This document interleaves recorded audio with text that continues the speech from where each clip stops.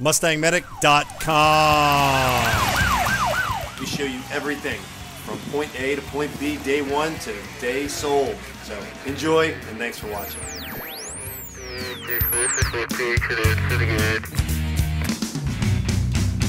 MustangMedic.com.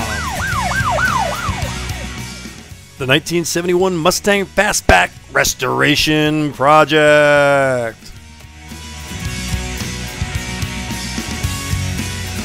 Here we are, 71, and look, we still have hot chicks in Mustang Medic. Tatiana from Germany, guys. There you go. Hello. We're going a little international over here at Mustang Medic. I am now going to take off each one of these push rods, and I am going to pull out these lifters that are on the end of each one of these in position, and we are going to number them 1F, 1B. So in other words, front and back, front and back, front and back, front and back. Cylinder 1, 2, 3, 4. Why make a noise? What happened? Continue. Why'd you say You got a message from United Engines. Oh, there you go. That's good news. That's good news, Carlos. I'm talking, Carlos. You're supposed to follow me on video, man. He's driving me crazy with his editing thing. I'm telling you. United Engines called, guys. So we're going to contact them. We might be dropping off the heads to them tomorrow. That's the plan over here in California. And we're going to investigate every one of these push rods to see if any others are bent, like the bent one we've got here. And potentially, if it's bad news after we get the heads off today and we see scored cylinders, we're done. It's an engine job. We're going to have to pull the whole engine. We're not making the show because now the engine's out. I'm not even going to push it over there without an engine. So we'll see. When the heads come off, we'll know. And they're coming off today. Gosh darn it. Day 2. We got 7 days left to make the show, I believe, if my math's correct. And now you're going to follow along on the video, watching us check each push rod. We're going to document it for Chris so Chris can see it. And we'll see what we got. Oh, one more hot check. There you go. Hey, Germany, baby. Carlos did that. I didn't do that. Carlos is single. I'm married. Okay. All right. So let's get to work. I'm married.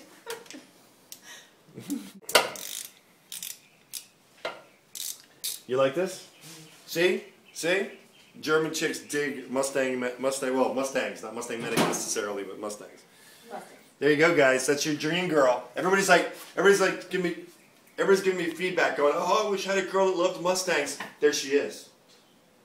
A German chick that loves Mustangs, but she's taken, guys. Sorry. Denied again. Again.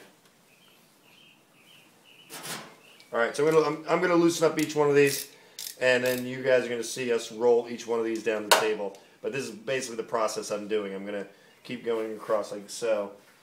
And get all of these loose, really loose, so I can pluck these push rods out. All right, that's it, Carlos. That's good. All right, we're using a Formica table because it's pretty flat. All my kids have broken the glass tables, so that's what we got to deal with. So this one right here is the number 1 cylinder in the front push rod, and that one appears straight. Here's the back one,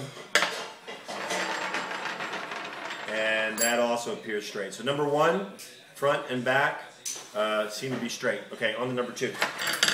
All right, so here goes the number 1 cylinder, checks out, and here goes the number 2 cylinder.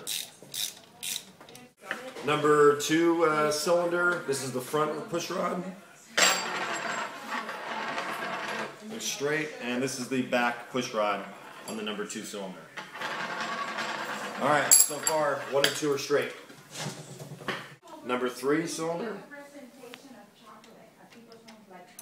I just got to talk to United Engine. They're going to give me a quote, a price on just the heads and the whole engine. So if the whole engine's such a sweet screaming deal, we'll pull this block out and drive it over there and do the whole engine.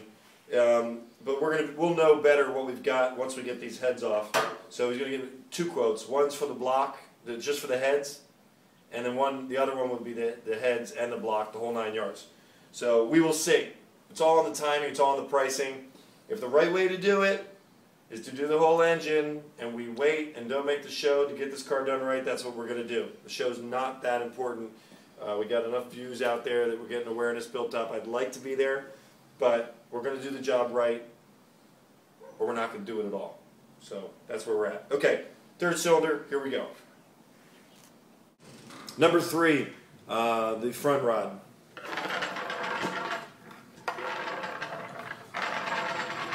Straight to me. Here's the back rod on the 3-cylinder. Alright, so far everything on the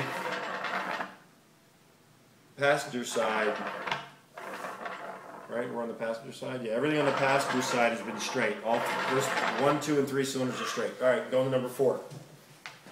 This is the front from the number 4. This is the back from the number 4 cylinder. We're going to go test them for straight. Number 4, front. Number 4, back. Catch that. Number 4, back.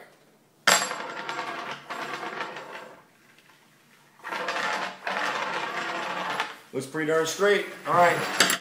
You'll notice I went to the 1/2 inch, guys. I'm sitting there, why am I breaking my butt on the 3/8 of these things? Because they're all torqued down, so I got the appropriate tool for the appropriate job. Here comes number 5 rods coming off. Number 5 front. Look straight to me, and here's number 5 back.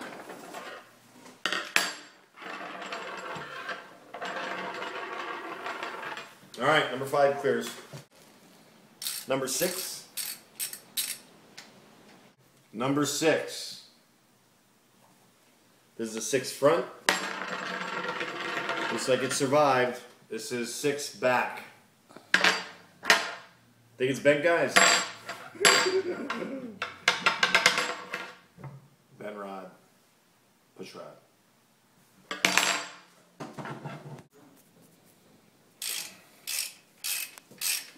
Number 7.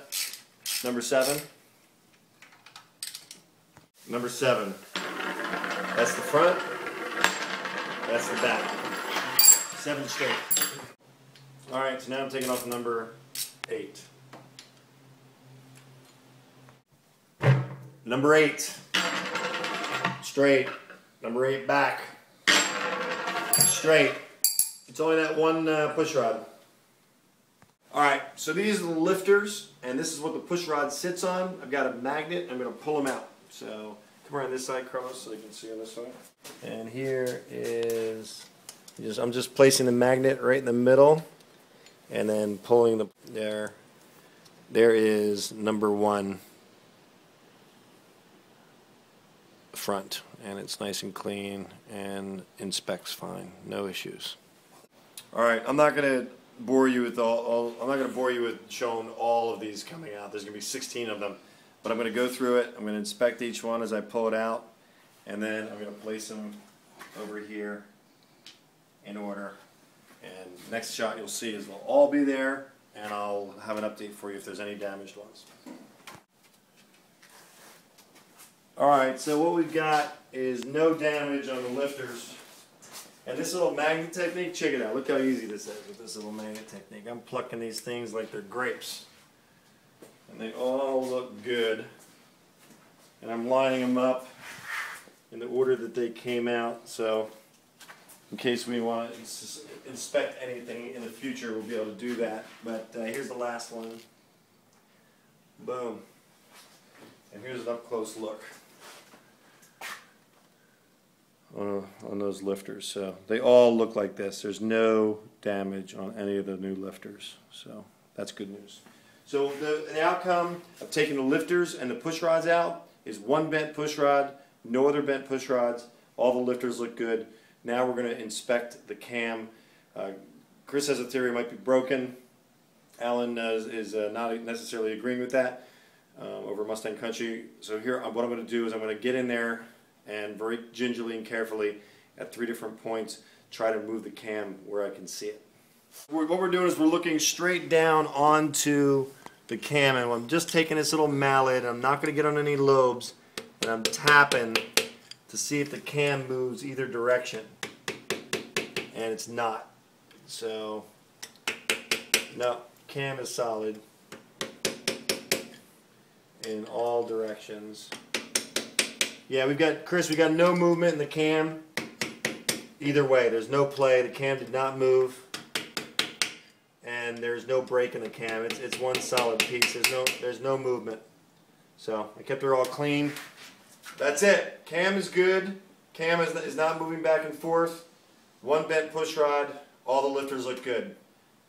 Next part, we'll see. All right, Chris just called me. He's got potential heads that have, I think, been recently redone that we could get at a very, very good price, like possibly under $100 or $100.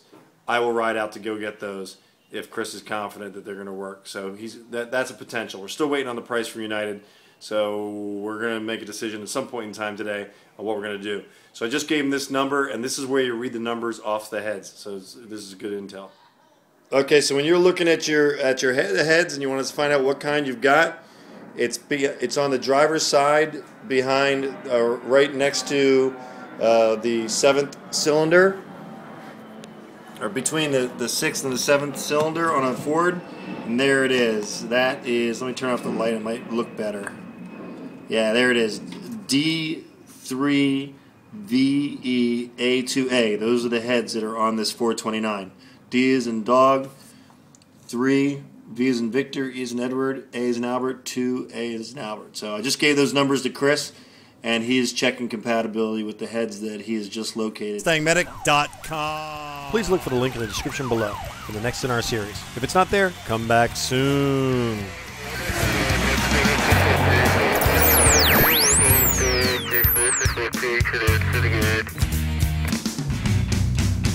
MustangMedic.com.